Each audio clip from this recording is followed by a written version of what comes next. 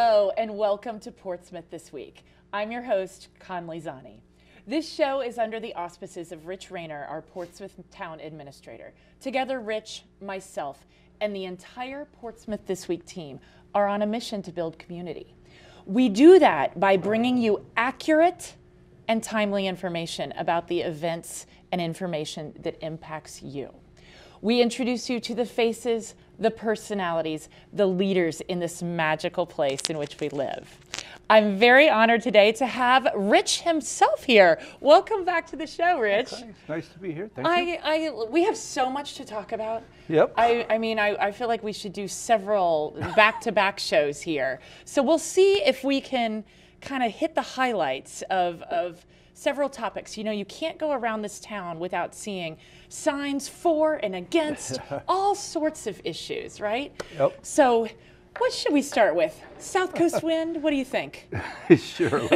You're like, hit me with the big one. Let's get into it. All right. So sure. tell us something accurate about the situation, all right? Because there's so much misinformation out there. So Sure. what's going on with our role, the council, the contracts?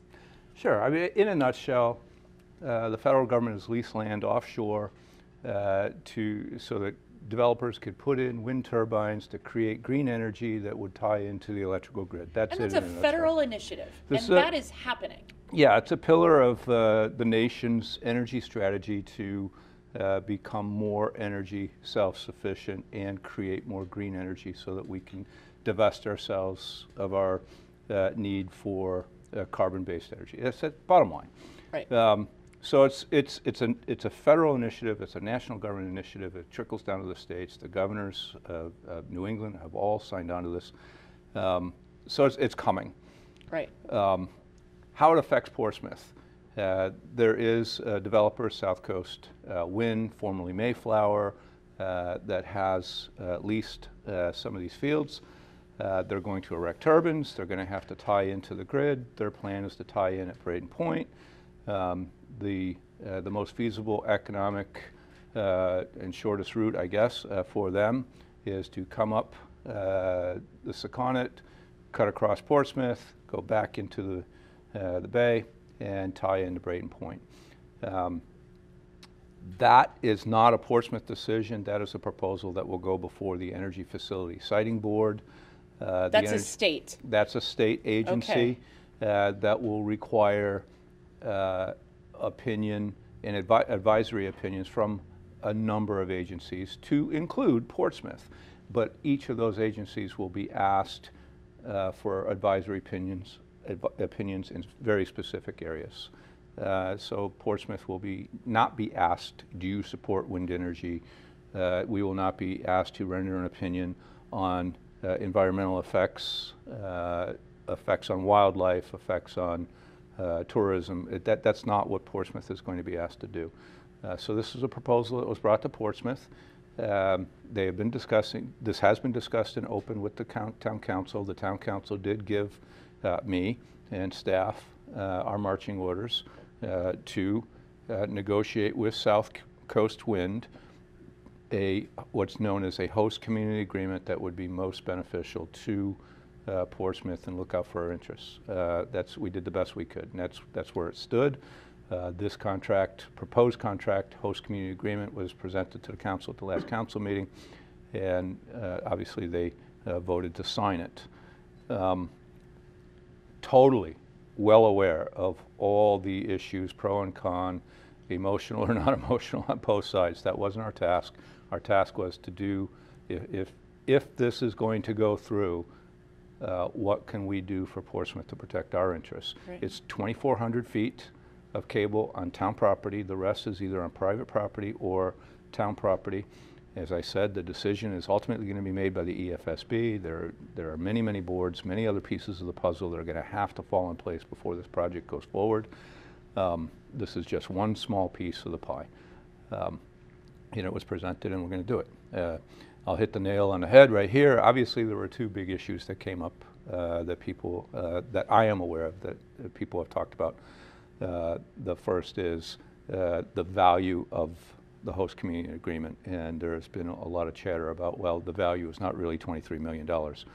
I can only respond to that. Yes, you know, I have 2 master's degrees, and I have also 2 degrees in business. I understand the future value of money. I understand the net present value. Net present value, yes, I get right. it. I get it, and yes, those are valid discussions to be had. However, if I give you 10 rocks, 100 years from now, you're still going to have 10 rocks. The value of those rocks may be different. The contract is a $23 million contract.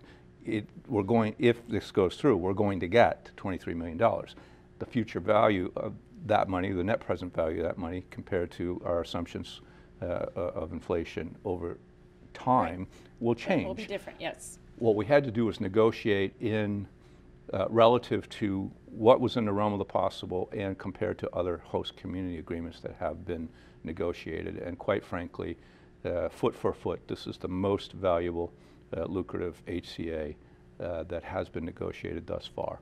Right. It's about $10,000 a foot. And again, that was your task. That was our task. Not to say yes or no to South Coast Wind. Correct. That's not Portsmouth's And it's difficult decision. because I hear what people have to say, both Yeah. for and against. Yeah. But that's not my task. My task was to do, if we're going to do this, what is in it for Portsmouth? And we did the best we could. The other thing that I'll just tackle, there's an argument that, well, we altered the contract prior to the council agreeing to this. That's not really true. There were edits made. We posted it right after we got it. We got it at Christmas. We had to wait for people to get in the office. As soon as people got in the office, it was posted so that people could look at it, the council could look at it. We did get feedback from some people, particularly 2 councilors, who saw typos and asked if language could be made more consistent and could we clarify some of the language that was in the contract that would solidify our position with respect to the proposed routes. We talked to South Coast and we did it. And the essence didn't change? Nothing changed with regard to the structure or the value of the contract. What we did is we clarified who had the legal authority, Rhode Island courts. We clarified that we would have to negotiate in good faith with both parties would have to negotiate if the ultimate route is other than the 2 proposed routes that are in the contract. And we made a whereas statement where almost all of the contract stated that the council would not oppose the project. There was a whereas that stated that the council would support. It's a nuanced difference, but it's something that we had to discuss, and we changed that to match the rest of the document where it said the council would not oppose. That's all that happened, you know. So right. That's it. So the HCA is signed. The town gets $500,000 on signing. We've already received $100,000. None of this has to be turned back if the project doesn't move forward. There's still a long way to go before this goes forward. Right. But the town got $600,000 for negotiating in good faith and signing the document, and that will be up to the council on how they want to expend those funds. All right, well, congratulations on that. And thanks for clarifying some of those things. Sure. There's, again, so much misinformation out there. So love to hear it right straight from you. So Thanks. Let's tackle another tricky one. How about roundabout? Oh my God. I'm just going to keep them coming. Yeah. What do you want to say about that? Yeah, I mean, this is something that the concept and the idea of roundabouts really predates my tenure. This was something that's been discussed since the early 2000s, 2003, 4, 5, and it rolled up into the town center project. It's a very emotional topic. However, in December of 2021, we were issued a request from DOT to get council support for wrapping up projects in the State Transportation Improvement Program. There were a bunch of projects all tied in with East Main Road, and they wanted to bundle those projects in one project, Middletown and Portsmouth, to include a roundabout. Okay. And that was put up for vote back in January 2022. The council approved it. The plans finally reached 100% level. On the 100% stage, they were ready to bid the contract, and Director Alviti asked me to go before, well, to have the council, well, he asked me to do it. I told to affirm support for the project. I said I don't have that authority. That has to go to the council. It went to the council. The meeting had to get postponed. There was a special meeting where, in principle, they agreed to it. So that's agreement number 2. But they had questions. DOT said that all the questions are available. We're not going to answer the questions because we've already answered them either in documents or meetings that have already been held. Staff answered those questions for the council. We submitted those to the council. And then there was another meeting where, after a long deliberation, the council decided to affirm their support for the project to include the roundabout. Where are we in the timeline? That is now that was just before Christmas. I received a letter on January 10th from DOT saying that, after everything that they had put us through and all the special meetings and the emotions that were displayed, they decided to walk away. They just wrote a letter saying that we're not moving forward with the project, and we don't know when it will be included into the TIP again. And in particular, the project being the whole project, not just the roundabout. And I had had numerous discussions with Right. DOT. Listen, I'm not taking a position for or against on a roundabout, but why are we going to throw away the baby with the bathwater and not pave East Main Road? Can we at least pave East Main Road and defer the discussion on the roundabout or that intersection and come to a consensus on that later? The answer was no. It would have to be entirely redesigned and rescoped, and we either do it or we don't. Boom. So the council voted. We got the letter. I tried for a week to get DOT to respond to me. I had very specific questions about what happened, what were the decisions, why were they made. No answer. I decided to go to the governor, and I went to the governor for one very specific reason. The Director of Transportation does not have the authority to make major revisions to the State Transportation Improvement Program. That has to come and be vetted through the State Planning Council and then vetted through the governor's office. I wasn't trying to play mom against dad or anything like that. I was just trying to get the governor to help us in a non-confrontational way, help facilitate a meeting and an agreement with DOT where we could talk about the project and not just throw it away. Right.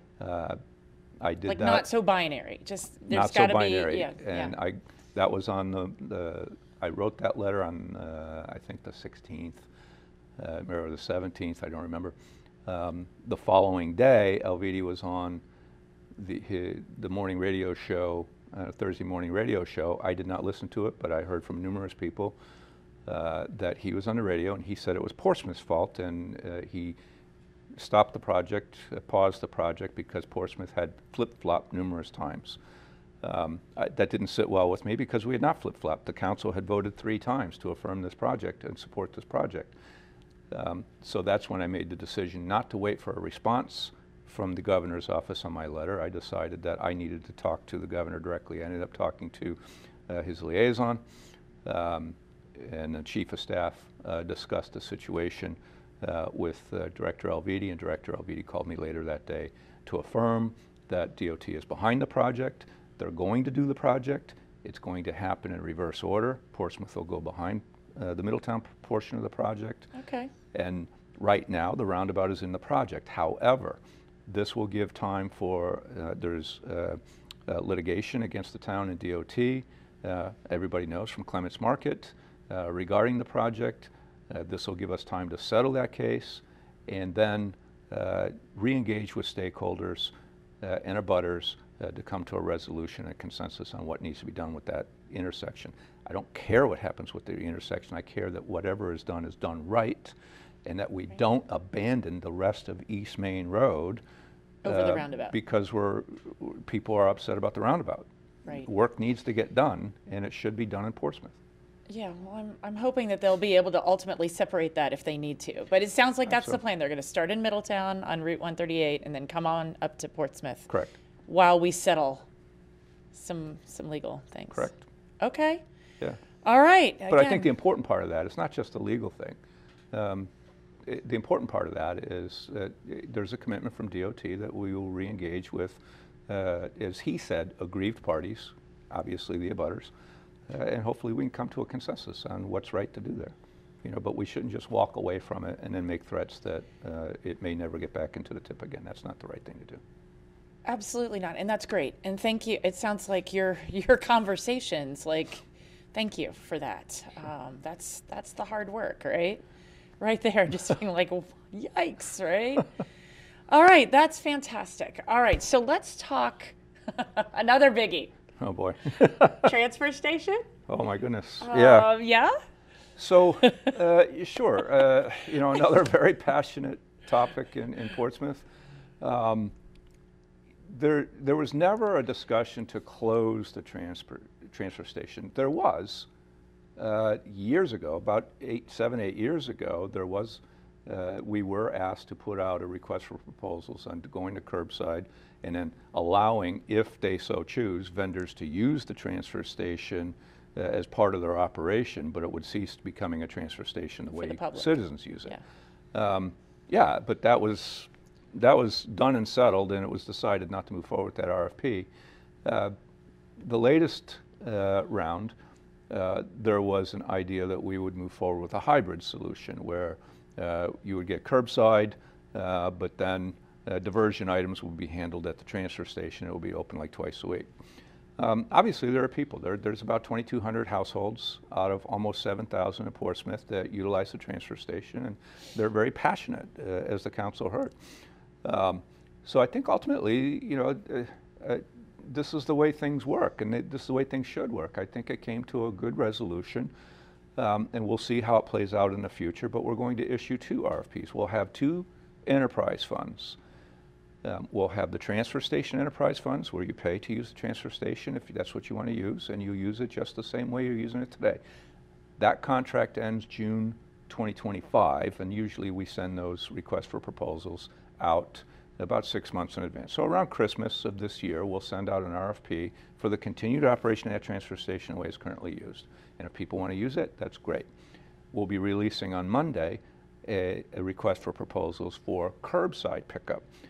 Now, I know that there's a lot of passion. We shouldn't do this, but I have to sit there and think to myself, if there's 2,200 households out of almost 7,000 that are using a transfer station, what are the almost 5,000 households doing without the transfer station? Well, they're contracting. And I know that those prices have gone up considerably. If there's something that the town can do for them, reduce the number of trucks on the road, provide good service and a cheaper price, that gives them the kind of service that they're used to having and that they want, and then maybe that's something we can do, because that's what they're asking us to do, and that's what the council's asked us to do. So it'll be think of it as 2 clubs. You'll have the curbside club, and you'll have the enterprise or the transfer station club, and you can join both, or you can join either. One, it doesn't matter. But you'll have a cafeteria menu of 2, and you'll decide as a resident how you want your trash handled moving forward, if the bids come back on the curbside that are competitive and something that the council wants to move forward with. Right, absolutely. So I think everybody got what they wanted. I hope. Yeah. There's no Machiavellian thought that we're going to take services away from people. It's all about trying. There's limited dollars, whether it's an enterprise fund or a government fund. It's still money that people have to spend out of their pocket, and how can we help? Yeah. Now, I heard some interesting comparisons of us versus some other towns. Can you kind of clarify some of those, or did you follow up on any of that? I did. There was a very specific comment about a town in Connecticut that operated it at a much reduced cost. Right. How'd they do that? Well, obviously it piqued my interest. I mean, I wanted to make sure if this is in fact true, how could we offer a transfer station at $40 per resident? And if we could do the same thing that this town or city was doing, then we ought to look at it, because that's the first time I'd ever heard something like that. Well, it turns out that's not quite the whole story. Their transfer station is available to all residents, so it's much like Sandy Point. If you're a resident, you can get a sticker to the transfer station. The reason they can do that is because the transfer station is in the tax base. So whether you use the transfer station or not, you're paying for it already. Oh, in your taxes. That's in your taxes. And that's not the case with us. That's not, well, it used to be, but it's not the case with us. Okay. And then the price that was mentioned is not so much the price for the use of the transfer station. The price is for disposition of bulky waste and diversion items. If you go over a certain amount, there is at this time a $60 fee minimum, and then it goes up from there. So that's their transportation. So those numbers just weren't quite. They weren't quite accurate. And then there was a discussion about, well, you know, limiting the garbage truck size by law, and the garbage had to be picked up at your home. The town has nothing to do with that. That was mentioned. That is between you and your vendor. But there is no. The only requirement is that waste haulers in that town have to be registered with the town. That's the only requirement. But they can use full-size pickup. They can use full-size trucks. They could use you know, bins at the curb. That's between you and your vendor, and the town does not get involved in that at all. So structurally, it's nearly, other than the fact that their transfer station is in the tax base, ours is an enterprise fund, there's really no difference. They have to pay extra for their bulky waste if they go over a certain limit. We have kind of almost the same, where you have so many runs, bulky waste runs. So it's a very, very similar program, except Right. You know, they don't have pay as you throw, we have pay as you throw bags. Well, that makes more sense, and thank you for clarifying that. So speaking of tax base, let's talk budget. All right, and we've kind of just got 5 minutes left. I've thrown so many biggies at you. Yeah. So let's talk budget, where we are in that process, and Sure. We actually, literally today, right before I came here, Finance had their last meeting with the last department. So all the department budgets have been received. Now there's some follow-ups and there's some clarifications that all happen over the next week or two. I will start. I've got it on a USB stick in my pocket right now. I will be going through that this weekend. I will be sitting down next week with the finance director to smooth out the budget as it is requested. As happens every year at this time, it's going to be, it will far exceed what the council either has a stomach for or what the law allows with respect to the levy. The levy can only go up maximum 4% year over year at any time. Right. We try not to approach that. There's people obviously don't like that, and nor do I. Once we have that ironed out, I will bring in each of the departments and we'll let them know what we think the priorities are. It'll be a give and take, and we will come to a consensus within the staff on this is what we asked for. The same thing is kind of happening in parallel on the school side. They'll have 2 budget presentations in February, and then they'll do their 3rd budget presentation to the school committee in March.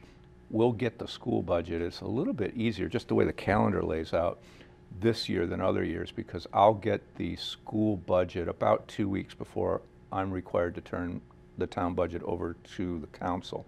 Normally, I only get a couple days, which is 3 sleepless nights trying to get this ironed out. Absolutely. And so we'll have 2 weeks. So it'll be a much more measured process this year. I don't expect any big changes. I did lay out some initiatives to the council the other night.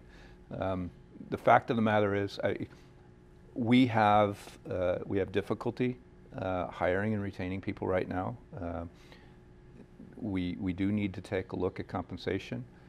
We do need to take a look at organization. Our planning department is tasked with doing a lot, and it's not organized very well, so we have some ideas there. The fire department, we have a very expert and professional fire department, literally and figuratively. However, I think that needs to be laid out a little bit better.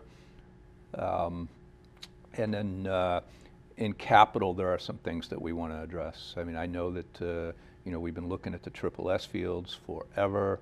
We'll do our best to see what we can do to get that project kick-started again. That's been languishing for quite a while. We want to finish the walls in Linden Lane. There is some improvements at Glen Manor House that we think we might be eligible for with respect to grant money. I'll need to see how much grant match will be required, but I think we'll be able to replace the boilers there. We want to continue the public safety capital fund which helps pay for the fire vehicles and 2 police cars every year, Right. tasers, that kind of stuff.